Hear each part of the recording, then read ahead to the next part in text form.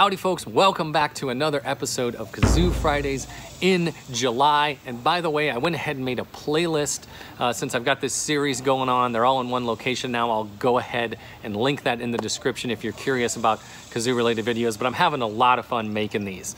And this week I want to show off a really cool kazoo. It's right here. It's very unique and it's extra special because I made this one myself, or I guess I built it from a kit, might be more accurate, but here it is, very cool.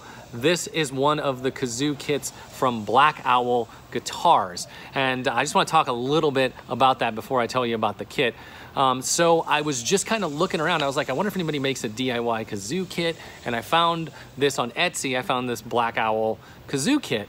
And I was like, oh, cool. So I just bought one. Hey, ordered it, wait for it to show up. Then I started actually looking at some of their stuff.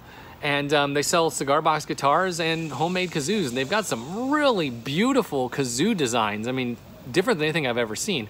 So I start looking a little more and find out these folks have a YouTube page. And so I go down their YouTube rabbit hole. And they just seem like a really cool couple. It's I think their names are David and Lori, if I remember right. But husband-wife team just seem like cool people. Reminded me a lot of me and my wife. So anyway, they didn't give me any money. They didn't send the kit for free or anything. There's no reason I need to plug them other than strictly, I think they are a very cool group of people. So anyway, that's Black Owl Guitars. But what happens is you buy this little kit, it's 15 bucks, and you get all the stuff in the mail. And it's got 4 pieces of wood, the 2 sides, the top and the bottom.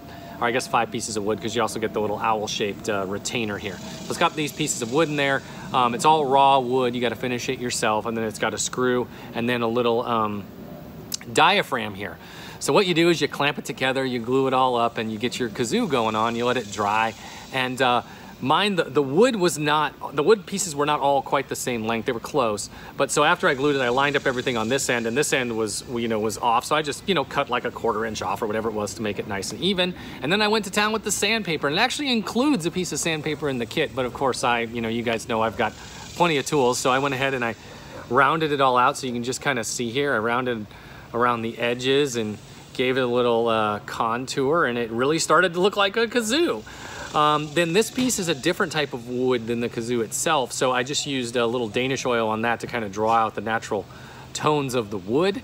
And another cool thing that they do is the diaphragm, they include it, but they say that their diaphragm is exactly the size of a nickel, so anything that you can trace a nickel on, you can use. So if you want to use receipt paper or a candy wrapper or anything like that, so you can try out a whole bunch of things. So that might be a future video. I might just try out a whole bunch of different diaphragms to see what they sound like. But anyway, so you put this whole thing together and then you finish it yourself. So I went ahead and put like an oak kind of stain on it. And then I used guitar toner to actually put like a very light sunburst on it. So you can see there, and it's nice and transparent, which is one of the wonderful things about toner, is it doesn't cover the grain. So you can still see the grain all the way through there. And it just really came out nice. Of course, I gave it a nice couple coats of clear coat, sand 800 grit in between, of course. And it just came out really, really great. And so I'm really happy with the way this thing came out and the way it looks, and it's just a neat little kit, and A+ again to Black Owl Guitars. And I guess you guys probably want to hear it, right? I mean, it is an instrument, you should probably hear it. So let's give this one a shot.